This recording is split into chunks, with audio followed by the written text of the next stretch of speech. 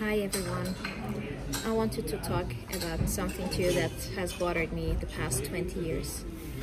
And I'm sitting here in my wonderful coffee place, Café Schwarzenberg, which has slowly opened its doors.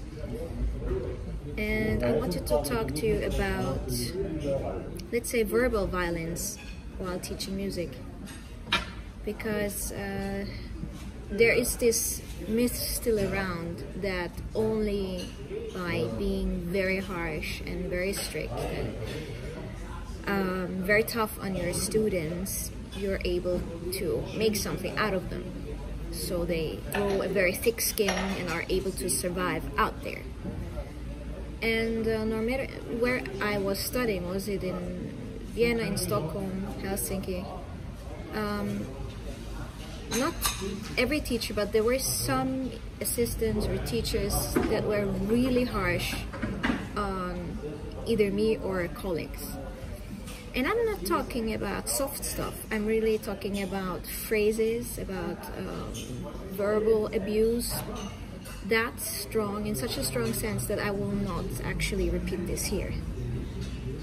And I really wish the new generation, you new people out there, youngsters who are, full of inspiration, love, joy, who want to learn and who want to blossom, to be able to say no. You have rights. You don't have to endure these things. You don't have to endure professors or assistants who actually pick on you or make you do things that you don't want to do, or who verbally attack you. You have to say no. You have rights. You have our support.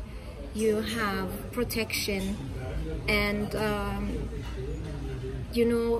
I'm talking year 2000, and there wasn't any law to protect us back then, not that I know of or that I knew of. And things have changed, thank God. And of course, I hope the teachers out there, which are my generation now, we're actually, I think, a lot of victims of that very abusive generation.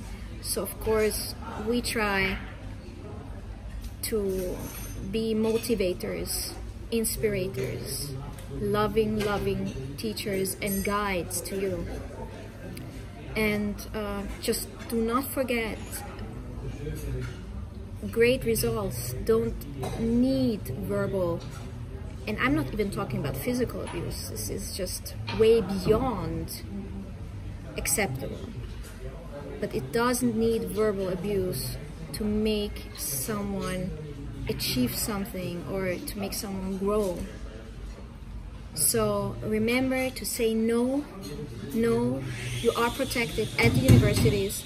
Go to the headmasters, mistresses. Go and tell them what has happened. You are protected. Use your rights. Love you loads.